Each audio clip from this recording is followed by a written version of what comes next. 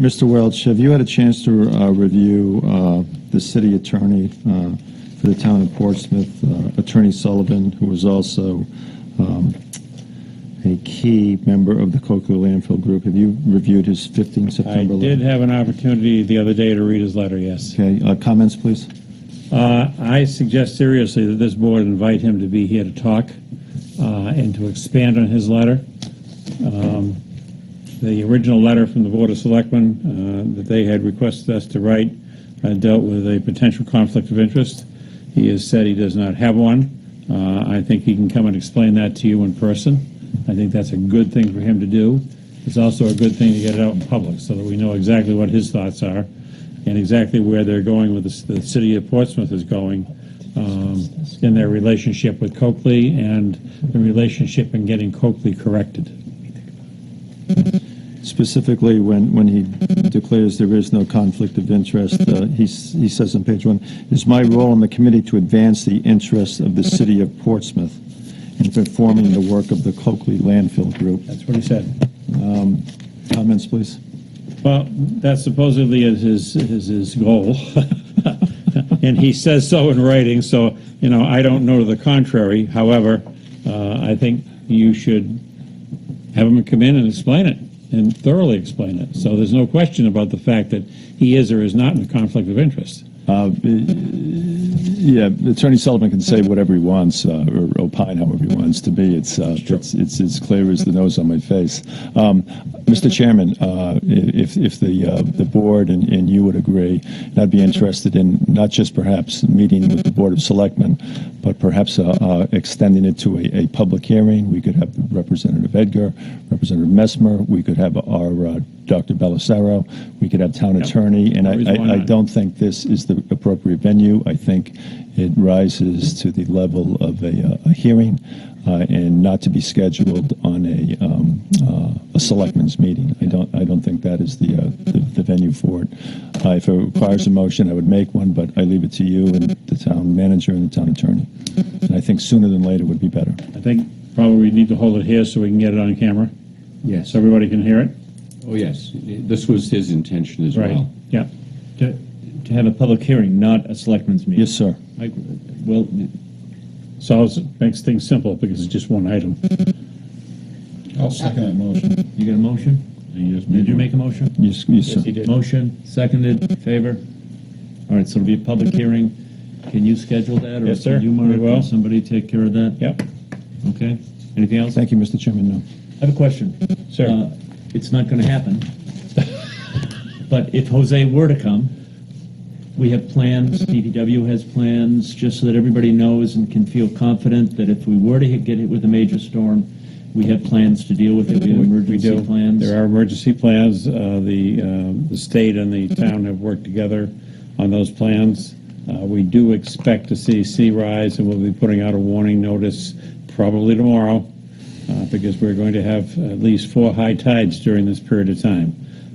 They're talking about heavy sea rise and heavy rip currents and heavy wave action. So, and it is coming from the east, so it's going to come in through the opening of Hampton Harbor. It's going to drive more water in.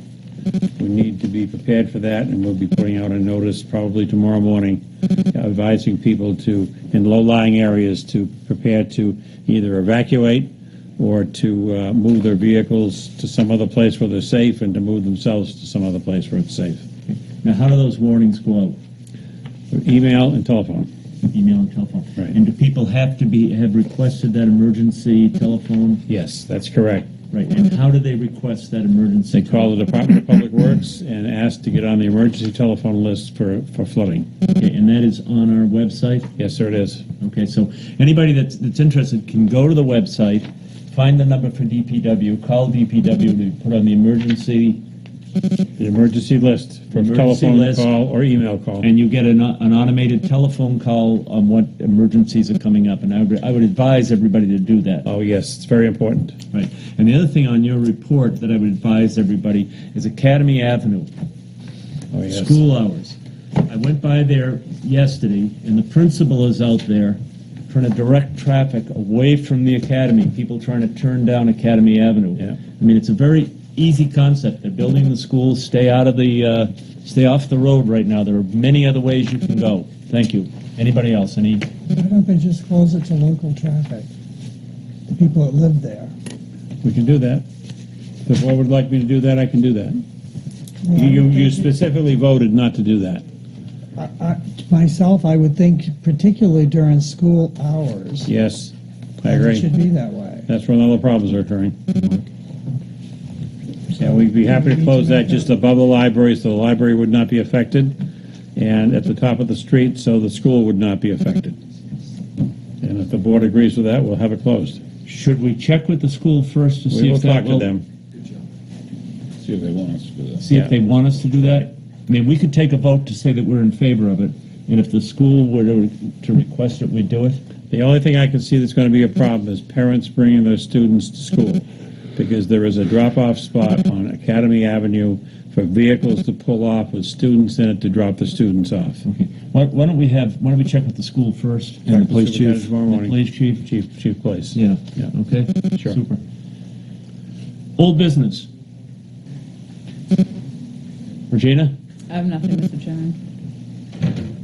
Rick? Phil? Negative, sir. Mr. Yeah, we have, we got our response from, well, it used to be Dread, now it's whatever it's called, to your letter. Yes, So does that, we had a motion last week to follow that further if we didn't. that's correct. Do you want me to follow up further? Because we did get a response. We have had a response now. You know, I think now is our time that we have a response from them. A few of us here have been in the House Representatives, a few of us in the past. You know, it's time that the House, our representatives here started, you know, the Dread can only go so far. Yeah. They can only do what the House of Representatives tells them to do. And I think this is above them. I really do. I think what we're talking about, and don't get me wrong, I am totally for us pursuing the state, but it's not anymore a Dread problem. It's not a... It's a legislative problem. It's a legislative problem. I think that's what- disagree wholeheartedly. Well- And I'll when you yield the floor, I'll No, get on. that's fine. I just think that we can push our legislatures towards it. We can request them. We can get our senator in here, and I think maybe now's the time that we did that. But I think you know, they've given us an answer. They can't do it. They're following their legislative rules, and I think that now it's time that we get our legislators involved in it, and it's going to be a tough uphill battle up there. And I think that's where it is. I think we, as far as I'm concerned, they got back to us with their response, and I think now we need to go after our legislators and go after the state in general. We don't need to be hand-picking departments. That's something that's out of their control anyways. May I, Mr. Chairman? Let me do this. Let me go to you last. Regina? I want to say something about that. I agree. Our representatives are supposed to be our voice, I agree with, but this has gone on and on and on. And I mean, we just keep giving them, you know, benefiting the state as a whole. Like I said in a letter that I wrote, which I'm planning on revising and sending out another version of it, to all our state legislators, all our U.S. senators, all our state senators. But who's gonna be held accountable? Because the legislators seem like they, you know, we got the commissioners to deal with because they're appointed. All right, so on one hand, I agree with Rusty. I think that it should be more of the elected officials taking over and proving what Hampton does for the state, what it contributes to the state. And the response we got back from the whatever that department is called now, Department of Natural and Cultural Resources, was a little bit disappointing. And I do see how it might be out of that department's hands. But that doesn't mean that I think that we should completely give up on what we're trying to do. And what we're trying to do is prove what this town does annually for the state of New Hampshire as a whole. Mr. Griffin? Yeah, I feel that one of the problems here, it could affect affect the town also. I mean, we're talking about something that was done in 1933, and yet that is what, 67, 85 years ago, 84 years ago. And yet the people that live on the east side of Ocean Boulevard, just tonight, when I returned to Hampton from being in Boston for the day, I came down and I just looked at the sidewalks. They're unbelievable. The sidewalks that, if you want to look at them near, from that Stacey Janes to where the beach starts, they're completely just flattened. There's no curbs or anything.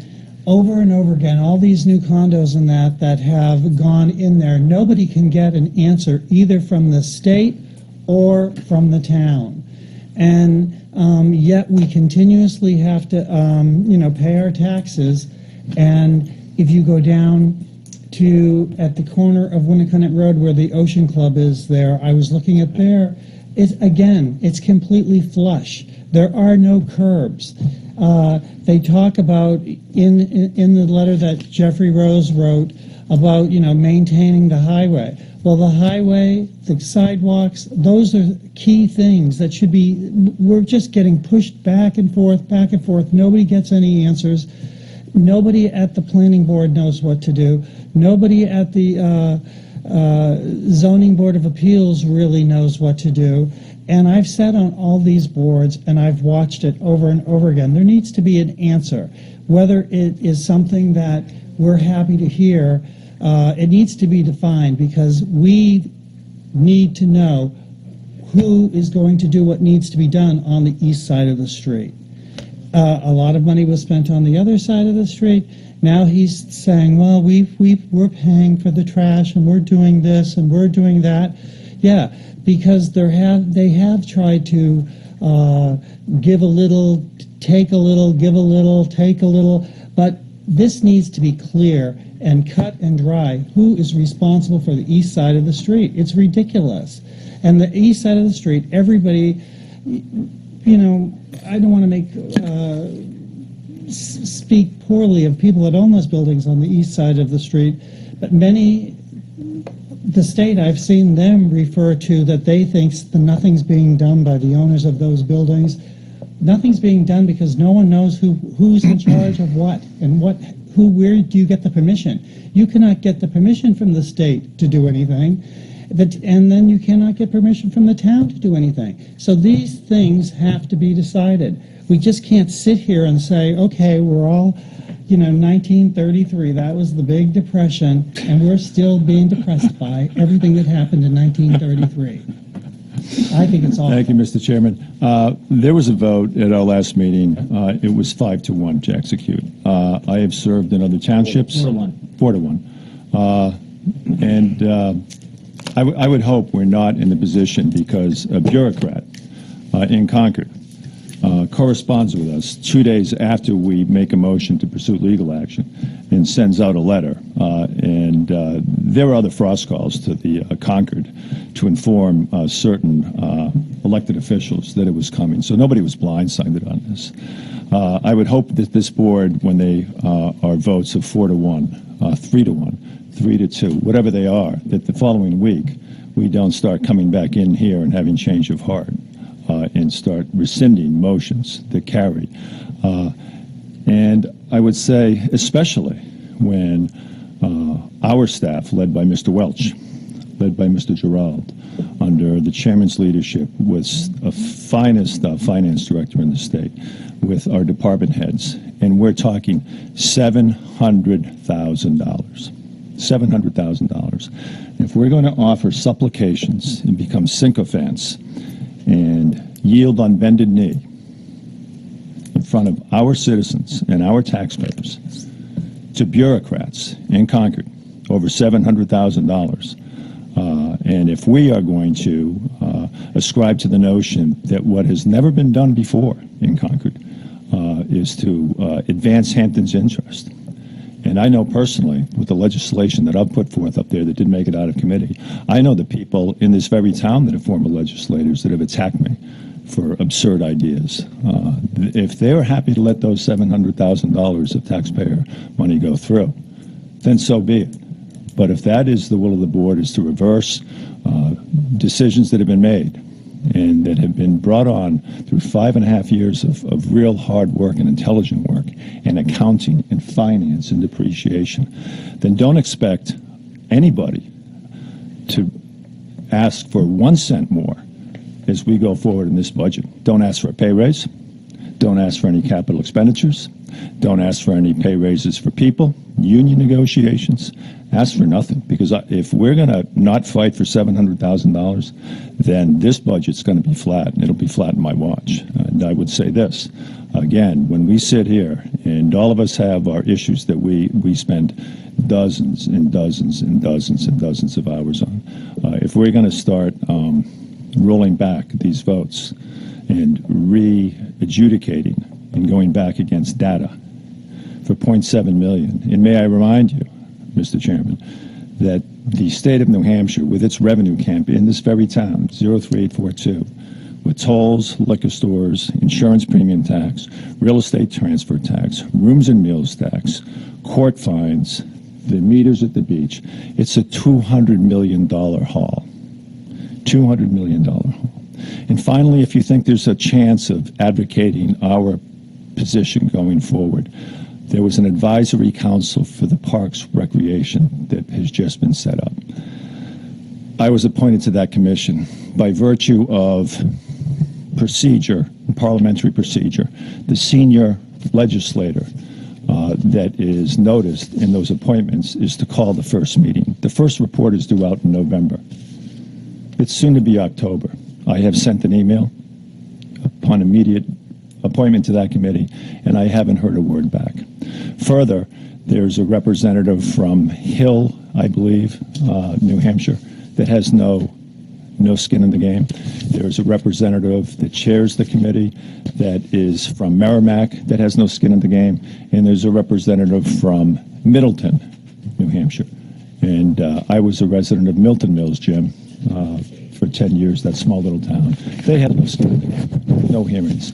And I would say that whatever the efforts of past legislators were, they didn't do anything. They got no money, and they got no gain. And we went through this thing last year in terms of the operational conditions down there. The operational conditions in May, how bad it looked. But again, anybody that thinks that you're going to advance our interest in the legislature up there, the way the appointment to these committees have gone, the way that the track record has gone, and from representatives and legislators in this town, show me the money. But there's no way in heck that I'm walking away. And nobody checked my name on a ballot to walk away from $700,000 because a bureaucrat writes a letter. Thank you, Mr. Chairman. Thank you. I want to Just a point. I just want to make a point that from a practical point of view, if somebody were to make a motion to revisit that vote that was taken last week, that's legitimate, right? Yeah, the board can do that anytime they want. Okay, I just wanted to make that point. Go ahead, Rusty. Well, and I'm not saying that I don't disagree with Mr. Bean on a lot of his points. However, we have, one of our big points of that was we needed to hear from DRED, or whatever it's called now. We have heard from them.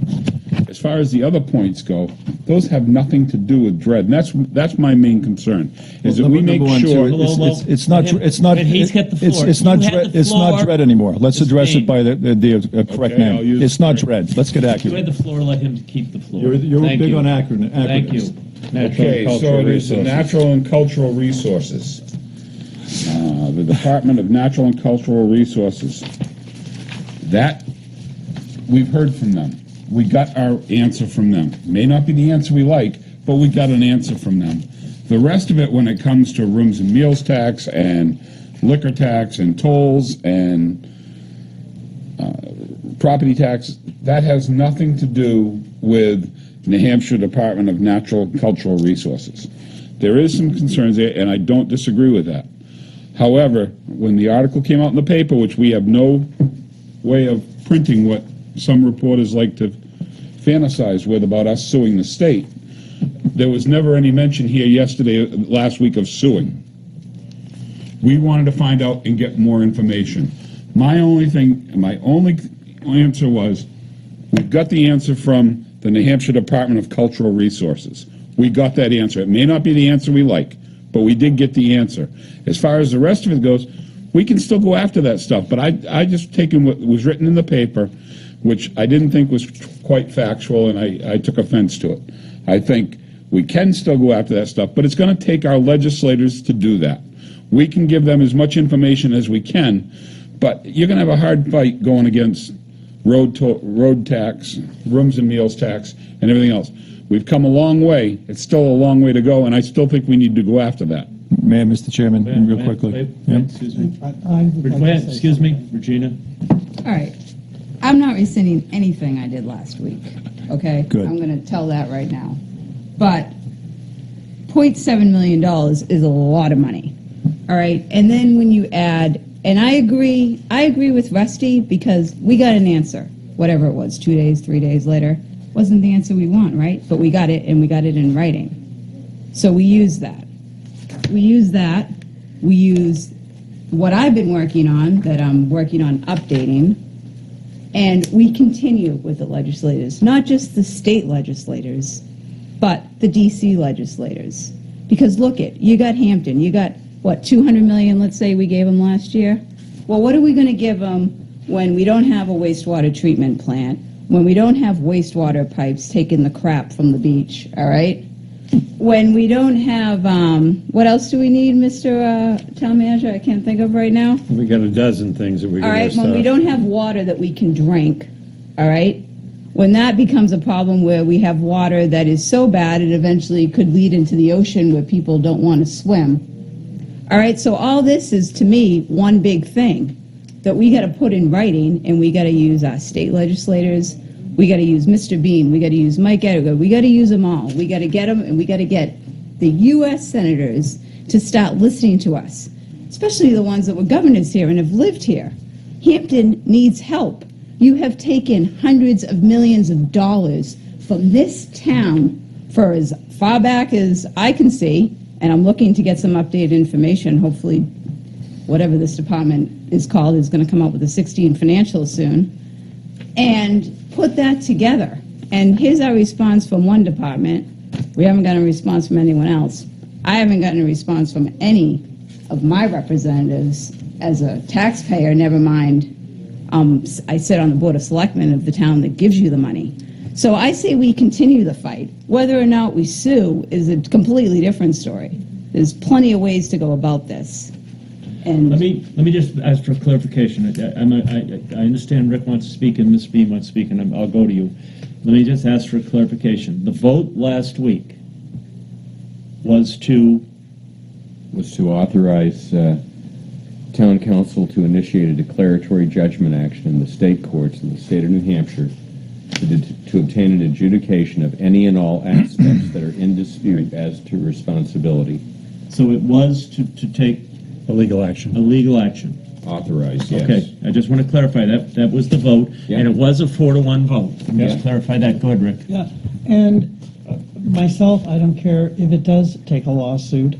All I care about is that there is some answer to who is in charge of what, particularly when it comes to the road.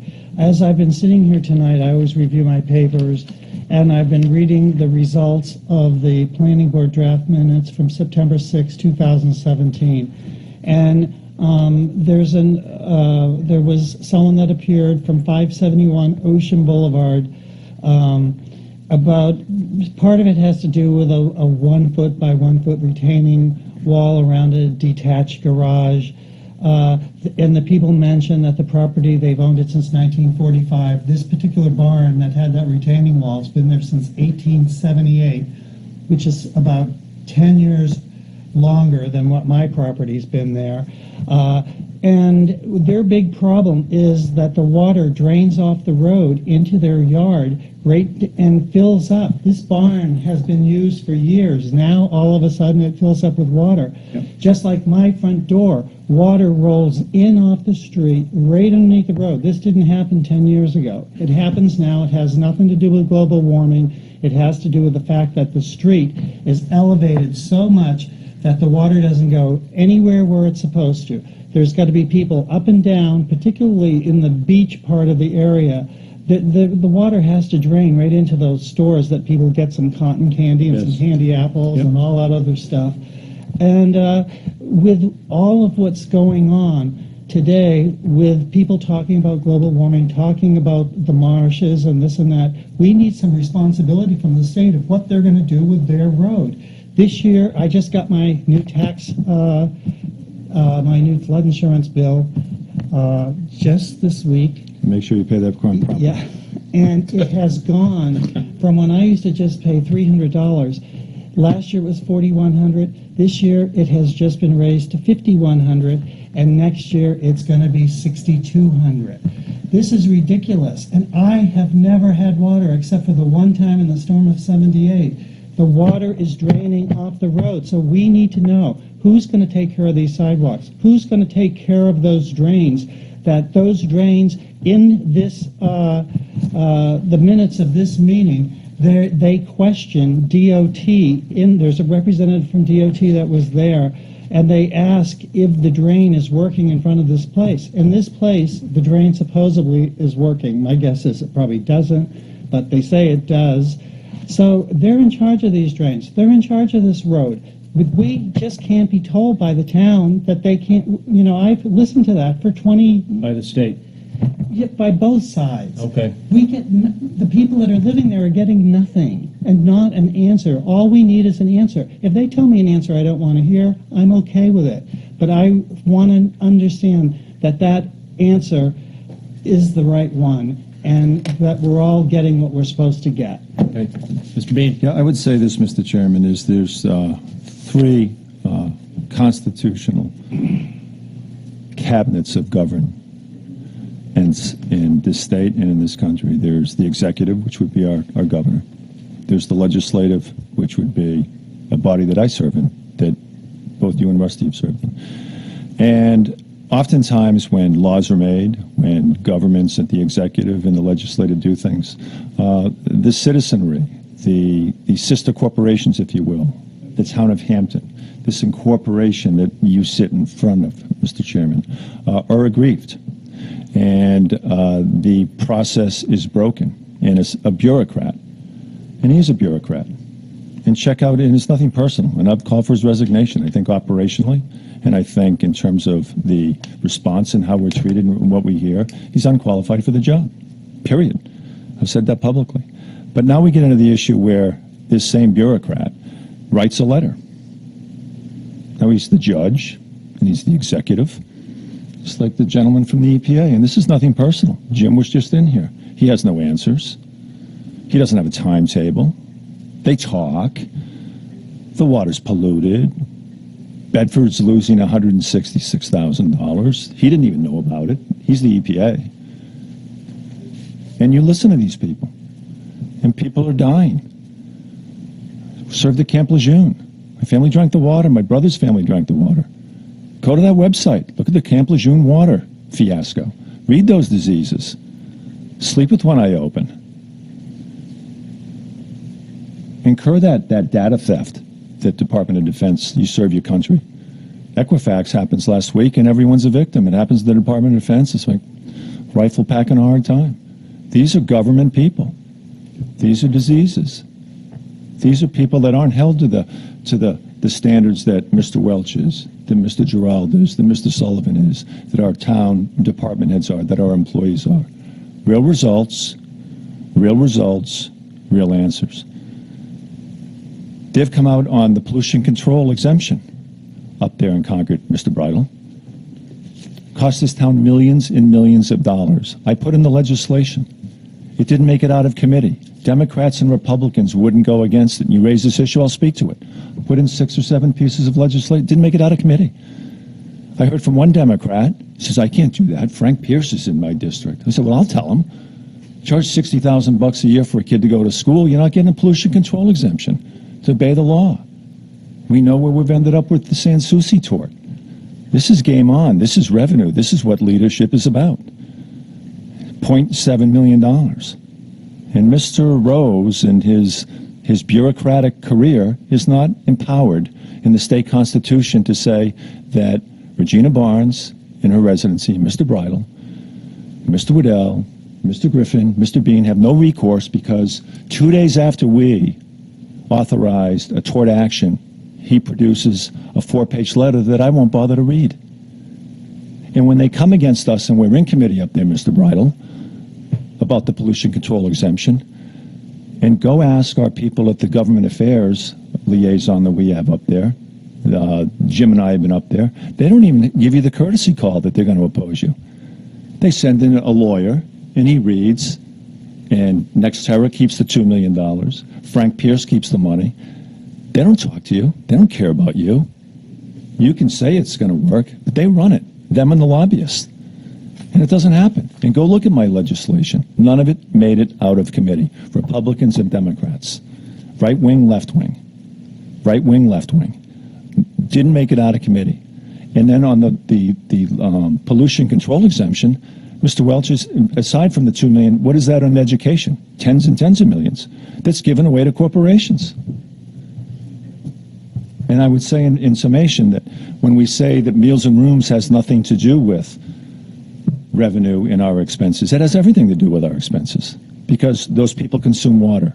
And we have to produce the water, and we had to spend time here tonight. We have to manage that as effluent to go into the Atlantic Ocean. Okay? That sewer system is going to have to be taken care of someday. The 9% goes to the state. We don't get any money back. Okay? That's a cost. And there's depreciation. And our depreciation under GASB 45, Government Accounting Standing Boards, is 10% a year. We have a $2 million line item that until last year, when Christy Pulliam put that in, no one was keeping track of. That's a 10% hit every year. Meals and Rooms is part of it.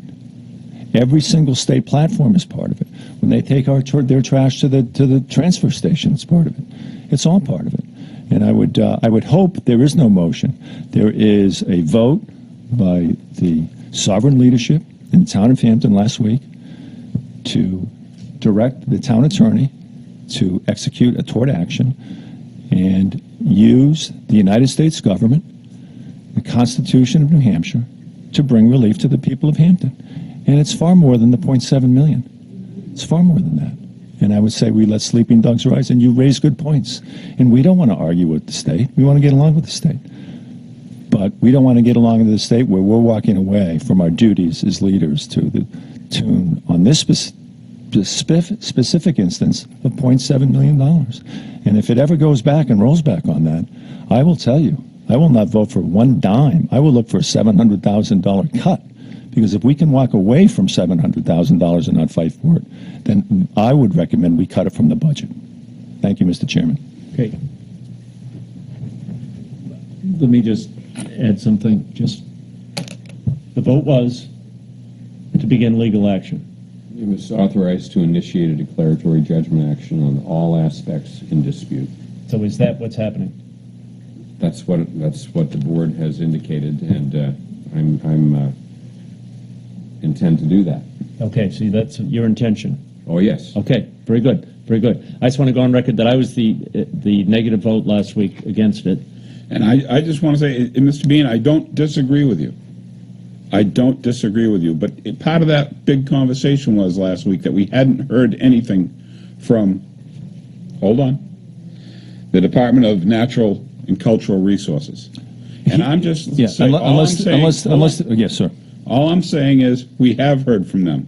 This is not against just them. Now, I don't disagree with you. There's a lot of that stuff that we should have, and we should be getting it. But the way it was produced in the paper, it made it appear that we were going after them in particularly. I didn't read the article, and I know what goes on here. It's a tort issue, and it's basic government 101. And unless the director for cultural and natural history, or whatever they're calling that department today, had a $700,000 check attached to his letter, there's a motion. This will take some research. It's been neglected since 1933. And I do not disagree with that. But it is all departments of this state. I agree with Mr. Griffin.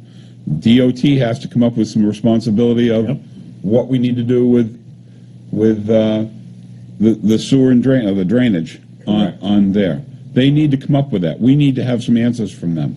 We also need to hear from, we've had many times the rooms and meals tax. That's a way to address it, but that has nothing to do with, not DRED, but Department of Natural and Cultural Resources. Okay, well, alcohol. The tax on alcohol, the tax on the road tax, doesn't have anything to do with this. And that's my purpose for bringing this up tonight. what I'm going to ask for is, we took a vote last week. It was 4-1. There's a directive given. If somebody has a motion they want to bring up now, that's up to the individual to do that. If there's no motion taken up, I think we can discuss this and move on. That's fine. I would just like to say one more thing. This, by the way, at 571 Ocean Boulevard, all 6 elected people that were at the planning board that night voted to support these people. And Is that Royal Sands? no, it's the Spanos family property. It's like next to it's in between where you used to live and Little Jacks in that area. One of the ones that has an old barn there. But, all they were trying to do was raise their existing driveway to prevent the stormwater runoff. So there are places over and over again that have this problem. And one of the things, the study that we're doing at the Hampton Beach Area Commission is this particular area and a lot more has been left out of the plans that they're planning, have been left out of the 10-year plan. And that's why on I believe it's the 16th, unless something is more pressing here, I plan to be at that 7 o'clock meeting because it's also a Monday night. And that's something that the Hampton Area Commission pretty much always goes to. So I'm the representative there, and I plan to go there and talk, at least for myself, and be supportive to whatever else the commission is doing there. So I just want clarification. There was a 4-1 vote. There has been a directive to you, and you're following through on that directive. That's the authorization, and I think, as Selectman Griffin asked me last week, does this cover all areas like the one he's just mentioned? The answer is yes. These are things that have festered for years and years. That's what I wanted to make sure, because Cover many areas. And is there some way mediation could be done here? I mean, is there such a thing as mediation between the town and the state? The vote was, I just want to make clarification. If we're going to take votes and we're going to stick to votes, we want to know exactly what we're doing. The vote was to take court action, true? Yes. And does that include the vote was mediation? not to go to mediation.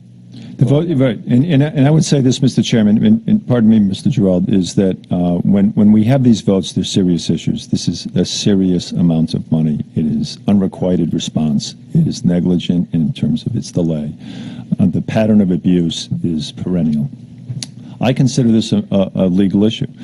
Mark Gerald is the attorney. We can talk in general specifics, 700,000, the philosophy. He is the attorney, and more comment is now a legal issue. He will take time to research it. He has other important taskings. But he has been ordered, as an employee, through the town manager, to execute this tort. And it's exciting, and it's nothing personal. And if I was a judge, I'd want to hear this, because it is interesting, and it's historical, and it's a business relationship, and it will be adjudicated. And it will be very, very exciting and very interesting to see what happens. Thank you, Mr. Chairman. And just the answer to Mr. Griffin's question is yes. As part of litigation that's commenced in the state court system, there is a mediation process that can be. So we don't have to be hard-nosed. We can talk about it. Oh, yeah. Okay, as long as, I just want to clear what the motion was. Well, it's up to the judge. Thank you, Mr. Chairman. All right.